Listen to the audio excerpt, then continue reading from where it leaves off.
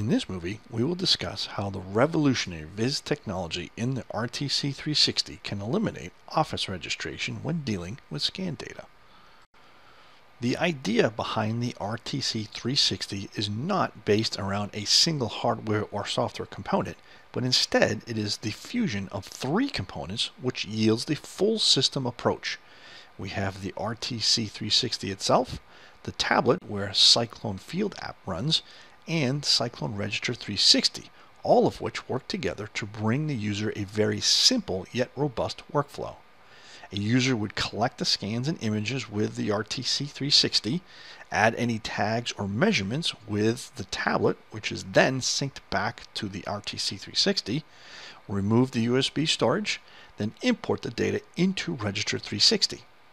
If VIS has been utilized, the user can inspect the data as needed, then advance directly to publishing the data, skipping the registration portion altogether. Let's use this illustration to review what VIS is providing. When scanning without VIS, the user would take a scan, move the instrument, and capture a scan again.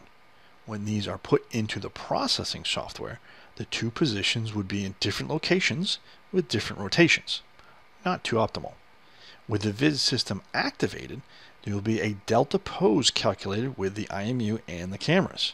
Now, when these two scans come into the processing software, both scans are in the correct location with the correct rotation. By removing or minimizing the office registration process, this can greatly improve your ROI on your projects. Using the data from the Power of VIS movie, we have 4 scans. We interrupted VIS between scans 2 and 3 where we created a link using Cyclone Field. Using a drag and drop operation, the data is brought into Register 360. Notice the visible link between the second and the third scan as recognized from Cyclone Field.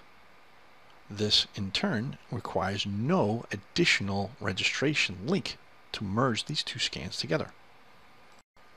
So what happens if Cyclone Field is not available? The good news is VIS can also be run on just the scanner.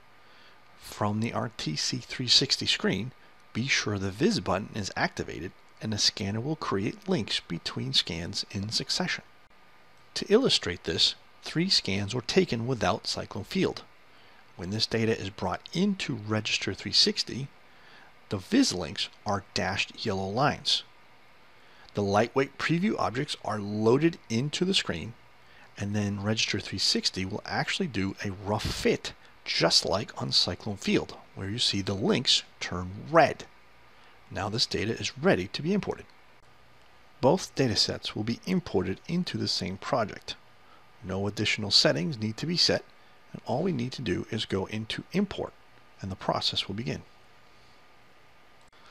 For the benefit of this movie, the import time was sped up. However, importing RTC360 data into Register 360 takes about the same time as it does to collect it in the field.